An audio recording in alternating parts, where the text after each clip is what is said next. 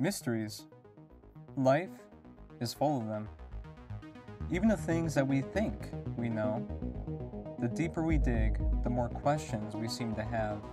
This mystery, and the first of many on this YouTube channel, is about the brutal murder of a young woman, only 19 years old, named Ethel Allen.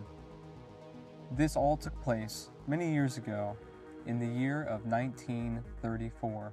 For people who take everything on face value, Ethel was murdered by a newly met stranger that was in town temporarily, and that's all it was, that simple. For those who dig a little bit deeper, this story starts with a man otherwise known as the Jersey Devil, as well as many other names. So let us dive into this together. I will not make the promise that I have the answers to all the questions that I will ask today, but I would like to invite us all to dig a little deeper and discover the mysteries beyond. Subscribe for more and check out my main channel, Everyday Legends, for street interviews and other fun, interesting topics. The Jersey Devil is primarily known for being the cryptid creature that has been allegedly seen in New Jersey. There is another who shared this name in the early 1900s, and this person was named James Willard Borton. This man used aliases such as Ralph Graham, William Wilson, Roy Barton, Mr. McLeese, and many more. Willard Borton was like a chameleon, moving from place to place, creating new identities and new lives. But one thing remained constant. He committed serious crimes wherever he went, and lots of it. He is suspected of murders and convicted of burglary in amounts north of $22 million when you convert it to our money in 2024. I have put together what I believe is the most complete timeline anyone has ever made about this case. I will steer away from providing excess personal opinions, but I will do my best to present all the information I have compiled through the many weeks of research. All links will be in the description below, and if there is any interest, I can provide my personal Excel file showing the entire timeline. Note that I will refer to Willard Borton many times as Borton throughout this video. On February 8, 1901, in a small town of New Jersey, Willard Borton was born, and this is where our story begins. From what I have researched, I believe this to be his actual home, shown here. Property records show this was built in 1890. I have blurred pieces of the image to protect the privacy of the current owner. Not much is known of Borton between 1901 and 1911, but in January of 1912, when Borton was only 10 years old, he became a town hero to more than 100 witnesses of his extraordinary bravery. Borton's brother, Herbert, and his friend, Emily Clements, had gone to Lake Clementon in New Jersey to ice skate. They were both about 150 yards from the shore. They were trying to test the thickness of the ice to see if they were able to ice skate that day, but the ice was too thin for their combined weight. Both fell into the frozen lake, struggling to get back onto the ice. Willard Borton, who was there as well trying to help, risked his own life to save his brother and the girl Emily by going to the edge of the hole they had fallen through. Because of his efforts, with the direction of the construction builder who came to help, both Herbert Borton and Emily Clements survived, and everyone involved in the rescue was okay. The next mention of Borton occurs later the same year, in 1912, in July. Borton was reported to have gone missing from his home for 2 days. His parents were understandably concerned and worked with the police to search for him. According to the article, it says that his parents almost fainted when he showed up the night before, showing no effects from his absence. He refused to say where he had been. I have tried to find information on where he went, but with no success.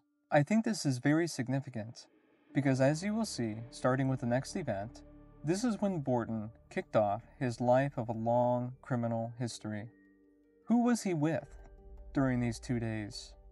Did this person, or persons, influence him to start his life of crime?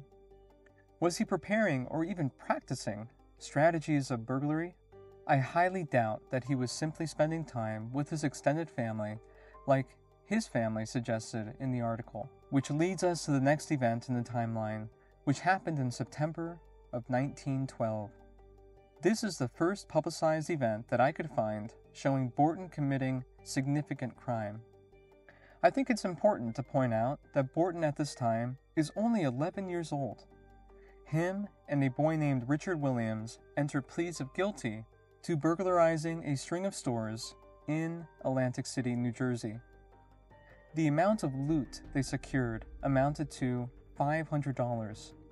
When converting that to 2024 money, that equates to about $16,000. Not only was the amount significant for two young boys to have stolen, but the way they did so was with, quote, methods as thorough as the most expert cracksmen. They entered the stores by smashing rear windows with padded milk bottles, using their caps to smother the noise of the broken glass. Were they practicing and perfecting this method during those 2 days that Borton had disappeared 2 months earlier? No one will ever know. For the next 2 years, Borton did not appear in the local newspapers, though his father alluded to the boy continuing to commit crime. This is where the story gets a little strange. In December of 1914, Borton's father decided to, quote, risk his 14-year-old son's life in a surgical operation in an effort to cure the boy's criminal tendencies. This was a maneuver that his father sought in order to convince the judge to withdraw the sentencing that was before Borton for committing several robberies in the area. The operation involved removing a depression in Borton's skull, which was found on an X-ray examination. His father is quoted saying, "I am convinced that my son's actions have been influenced by this depression in his skull. When he was 6 years old, his head was injured, and his waywardness dates from that period." He then said, quote, "I believe he does not know right from wrong." He said that specialists had determined that the boy is not a criminal, and his father was certain that this operation would fix him. Borton ended up having the operation on his skull. In an article from December of that year following the operation, it says that the operation to reform Borton was an absolute success. It says, "Borton now looks out upon the world, a youth with hope and confidence, ready to turn a dormant talent for good music and mechanics into good service." And that after the operation, he, quote, immediately became normal. I read about many other attempts to perform this operation on other deviant youth, and I could not find a truly successful case. Despite what the newspaper clippings report, Borton was not fixed. Quite the opposite. He would continue his life of crime the rest of his life. It is a little mind-blowing looking at these operations from the perspective of someone in 2024. Did this cause any resentment in Borton? Could this have intensified his crimes? Could this have been the fuel that drove him to crime after crime, eventually leading up to the alleged brutal murder of Ethel Allen in Rockledge, Florida? I am not saying this to justify anything Willard Borton has done, but admittedly, this had to have been a horrible thing to go through when he was only 14 years old.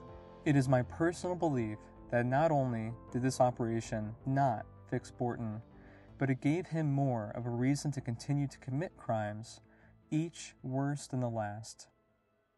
So, we just discussed the 1914 events. The next thing in our timeline has nothing to do with Willard Borton at all, and it occurred February 1st, 1916. This was the day that Ethel Allen was born.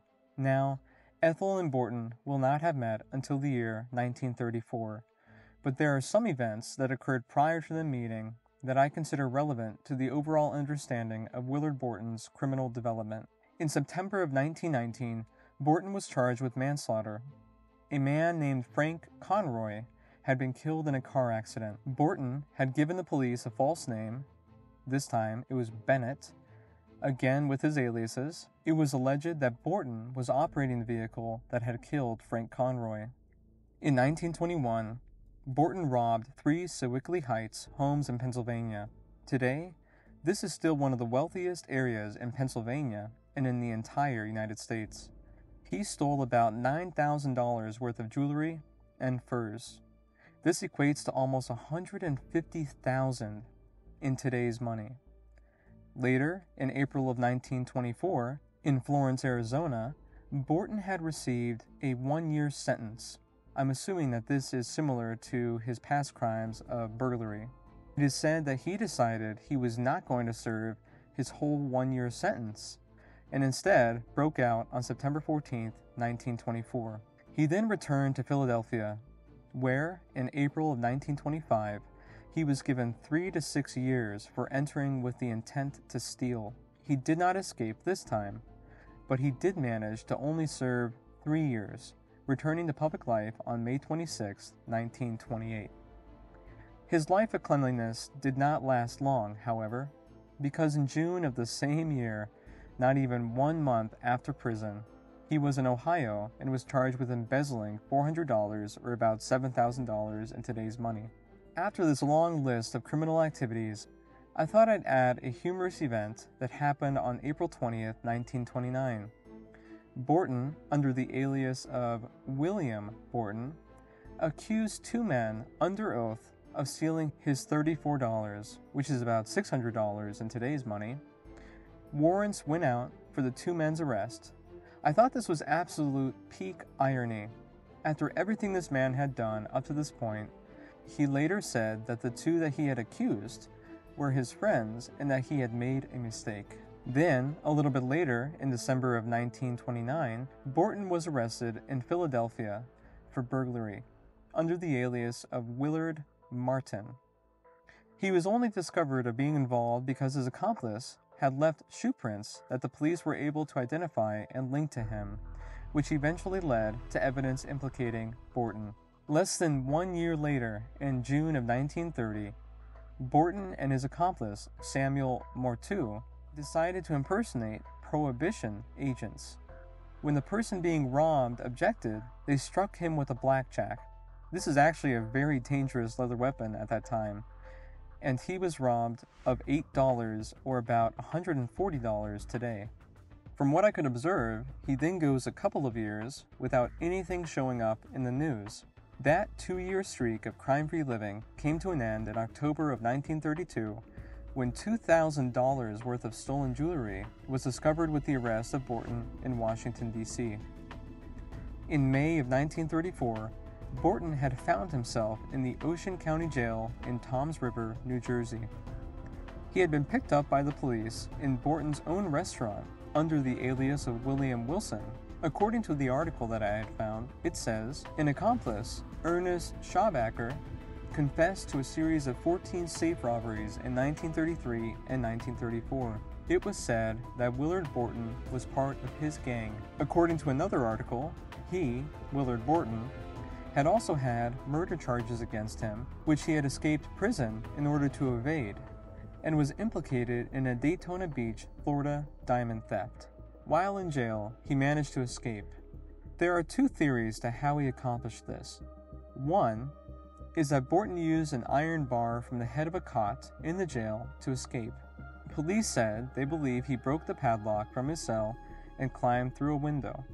A fellow prisoner in the jail reported that Borton had said to him, quote, "When I get out, I am going to see the people who squealed on me." The prosecutor of Ocean County at this time, Prosecutor Leo Robbins, was not satisfied with this theory, however. The other theory is that Borton did not do this alone.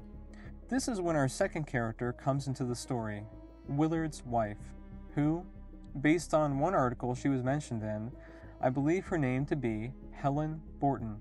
I was able to find a little bit more information about this incident, and this event actually took place the morning of May 25th, 1934, and it says in the article, the day he broke jail, Borton was visited by a mysterious woman, now believed by police to have been his wife.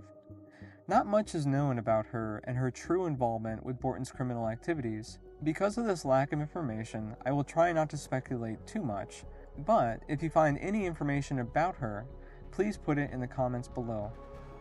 And now we come to the final event that I could find that involved Borton prior to his meeting of and alleged killing of Ethel Allen.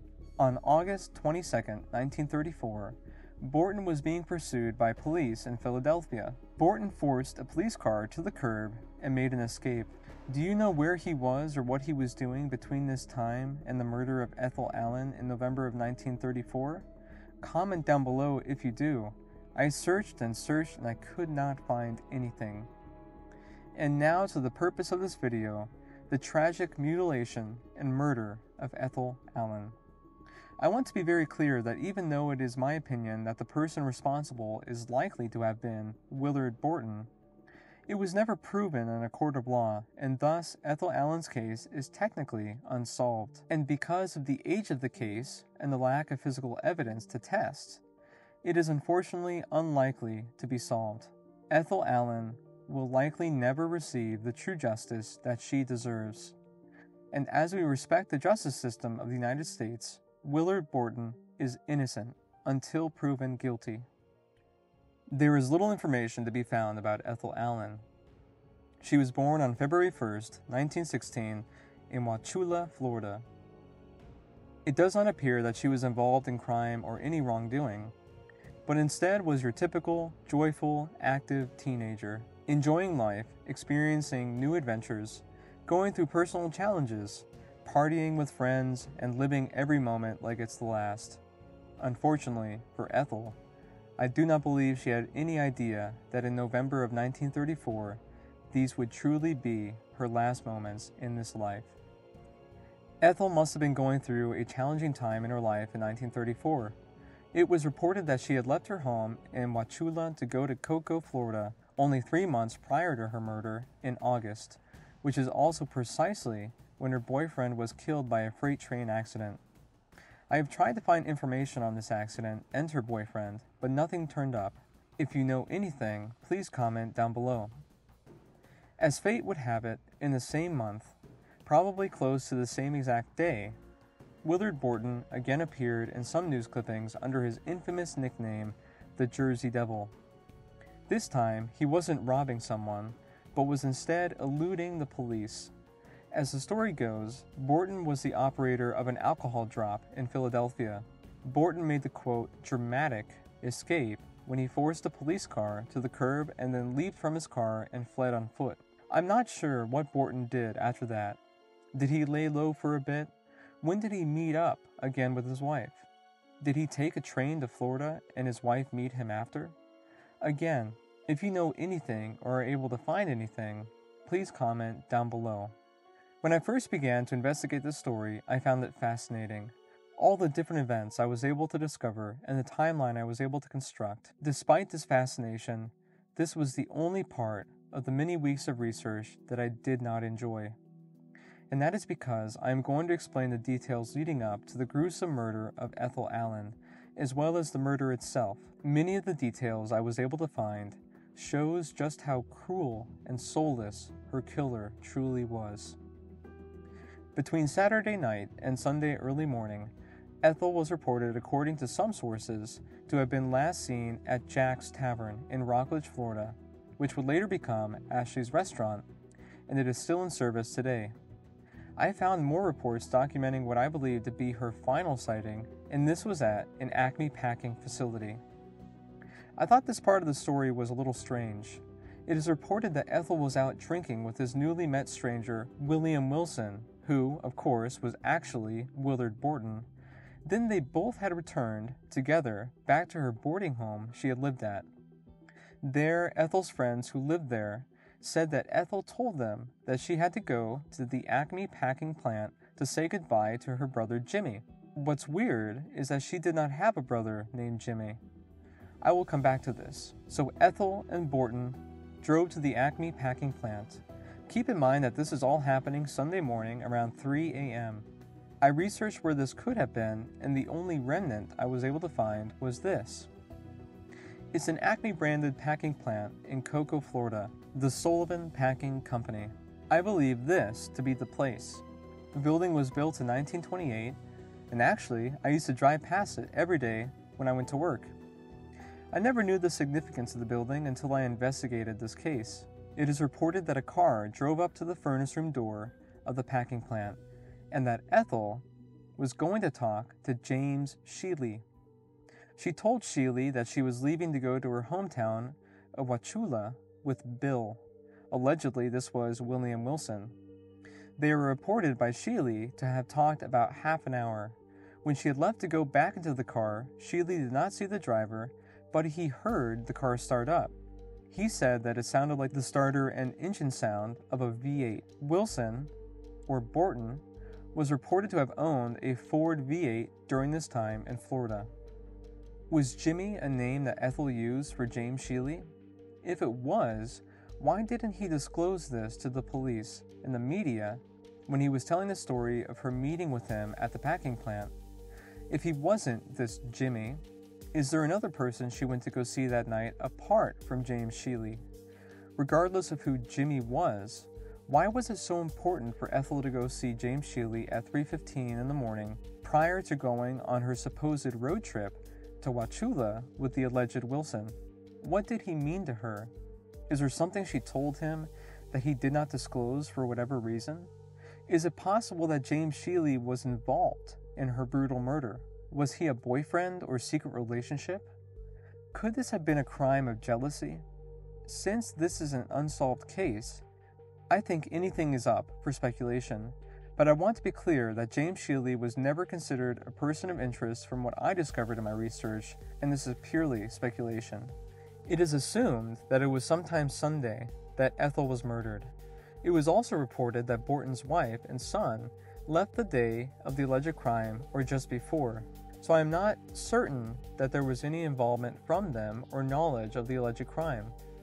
It was also reported, which I thought was very strange, that Borton had purchased an FEC, and this is the Florida East Coast Railway, train ticket for Jacksonville, Florida, returning on that very afternoon that Ethel's body was discovered. It is reported he purchased the ticket, not that he actually traveled on the train. So a few questions to ponder on. Did he actually go to Jacksonville, Florida? Why Jacksonville? Why did he go and come back? Is it possible that he was concealing or disposing of evidence that would have implicated him in Ethel's murder? Was he meeting with his wife or with someone else? Maybe a former partner in crime?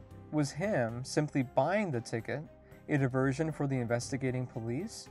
Was he betting on them focusing on finding him in Jacksonville while he packed up his belongings and fled from Rockledge, Florida?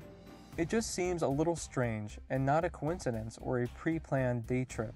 Plus, when you look at Borton's past crimes, it was clear he was intelligent and was very good at evading the authorities. I am convinced that he had a reason for this. If I had to guess, it was a diversion for him to buy time to clean up any evidence and get his affairs in order and go into hiding outside of Florida.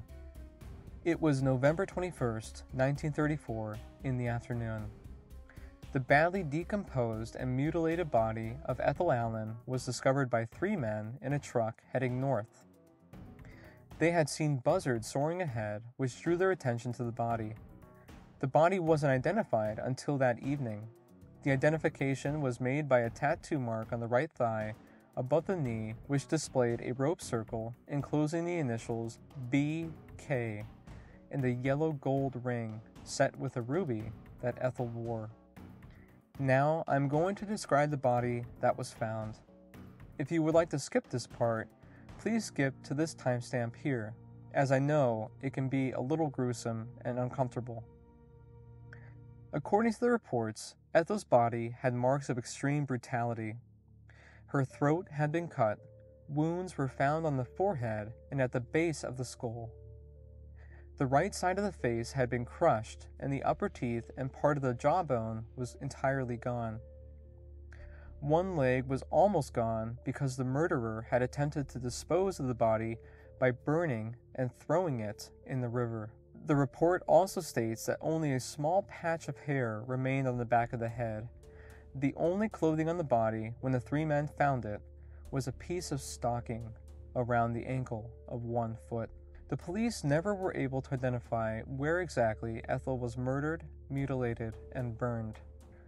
One report I found proposes some chilling questions about how the murder may have escalated to this point of brutality. It states, was the girl murdered in a car? Was she struck a blow by a man? and then began to make noises that would attract attention, causing the man to hit her another blow, stunning her? Becoming panic-stricken for fear that the girl would make another outcry, did he cut her throat and stab her in the neck to keep her quiet? Or was the girl killed in some house, with other people knowing what was done? Were there efforts made in the house to remove traces of identification, and later her body burned and thrown in the river? At what point was her body thrown into the river? Who killed Ethel Allen and where? I found one report that said the body was found on the shore of the Indian River north of Ogali, near Rocky Water Tourist Camp. I believe this to be very close to the spot the body was found.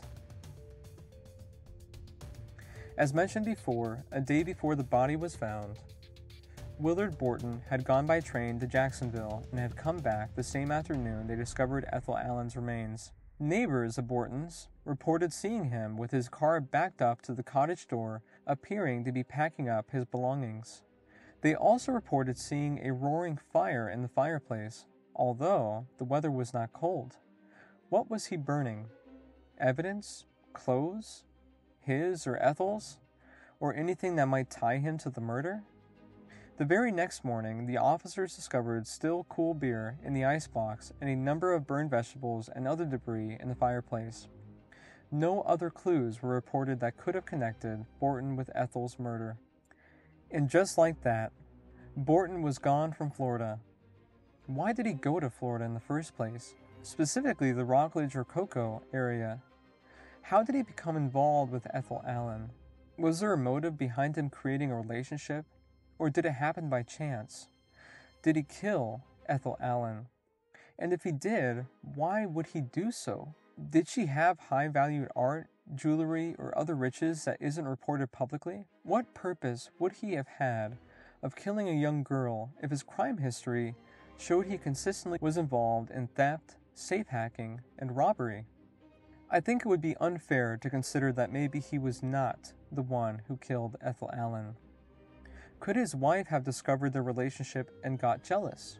Was it an associate of Borton's?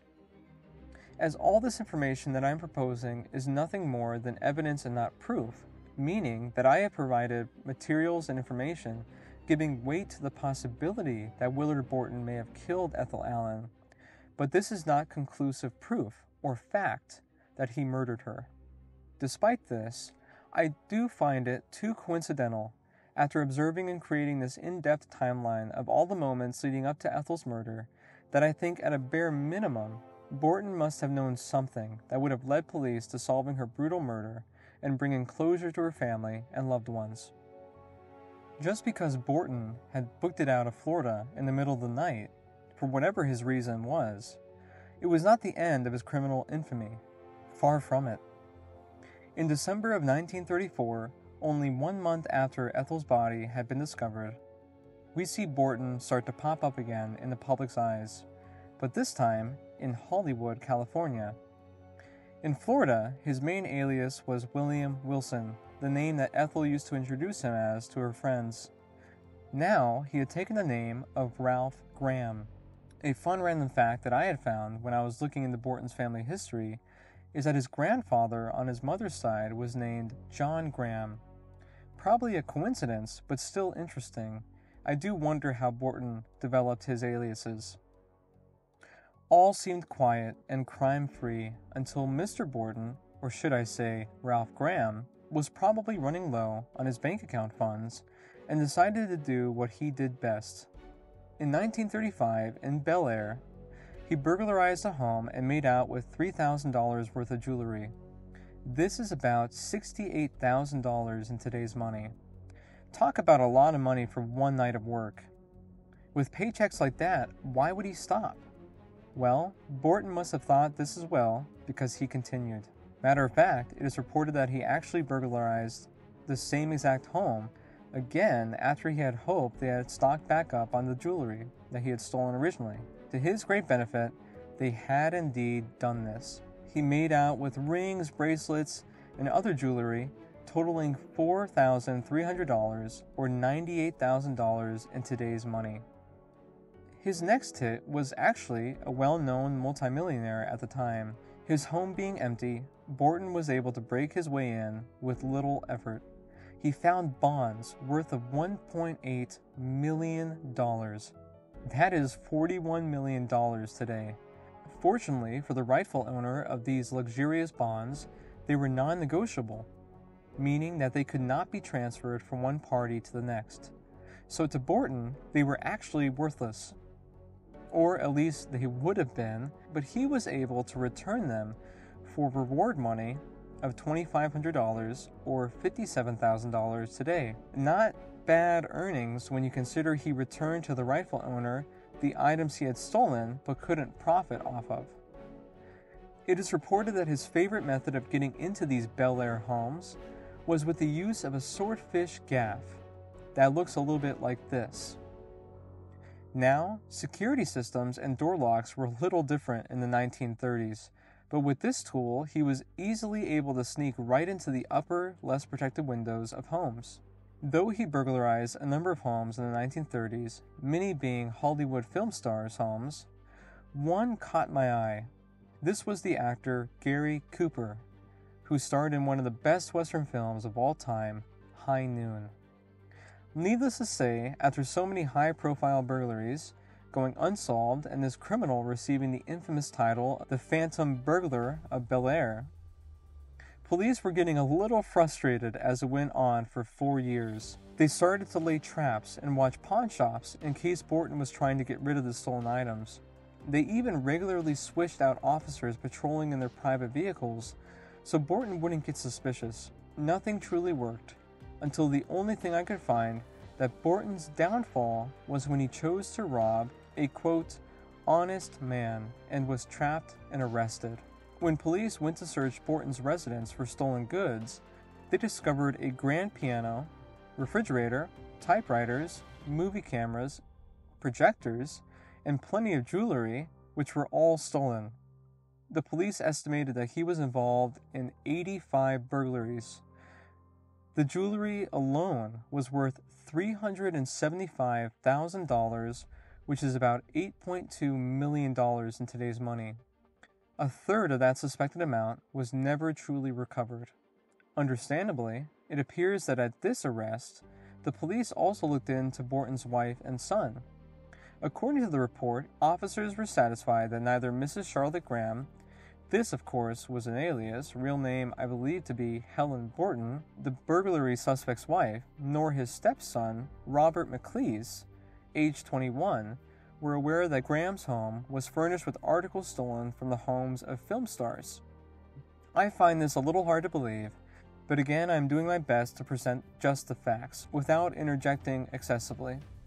With that said, ask yourself, how would you not know that your husband or father was up to something a little shady after 85 burglaries in your area and random extremely expensive items showing up at your home?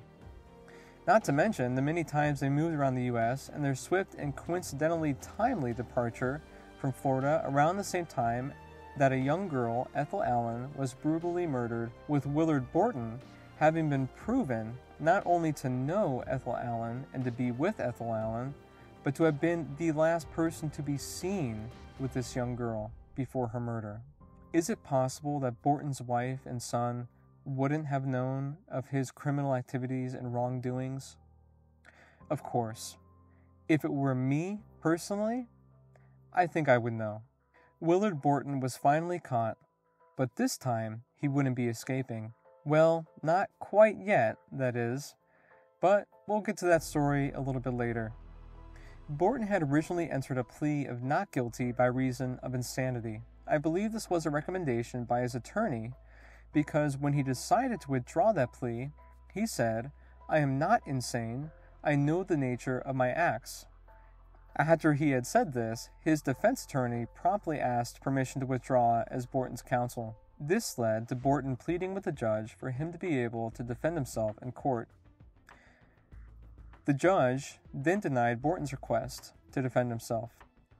With that decision from the judge, Borton is noted saying, "Well, anyway, I want to withdraw the insanity plea and plead guilty to 3 of the charges, because he, quote, wanted to get the whole thing over with right now. So, on May 18, 1939, Willard Borton was sentenced to serve the rest of his life behind bars in the Folsom Prison, one of the nation's first maximum security prisons and California's second oldest prison. Despite the tight security of this prison, and Borton finally willing to own up to his crimes, Borton still could not resist the temptation to escape like he had done so many times before. Not even 3 years went by when Borton successfully escaped Folsom Prison. On December 4th, 1942, 3 men attempted to escape. Only one was successful. Borton and the 2 others cut the bars of their cell windows, apparently after filing them down.